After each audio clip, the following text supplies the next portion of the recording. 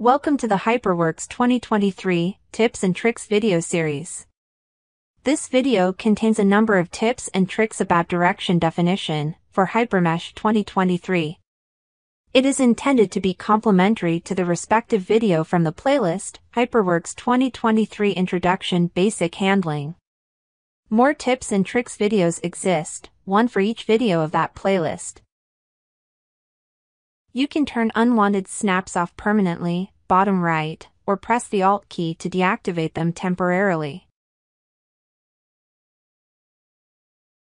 In the Move tool, alignment to global axes, to part orientation and to local systems are available as options.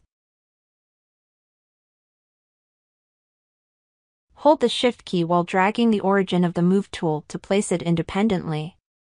Alternatively, double-click on the origin. In the Move tool, by clicking on an arrow, then switching to the Vector tool, you can choose two nodes to specify the direction, and then use the distance between the nodes as amount to move by.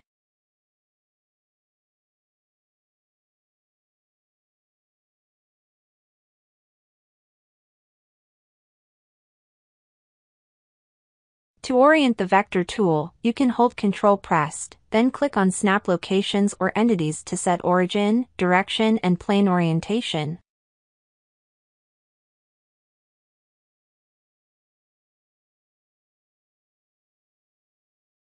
You can switch the Move tool from interactive to position, to define precise positioning operations by selecting 1, 2, or 3 nodes per source and target position.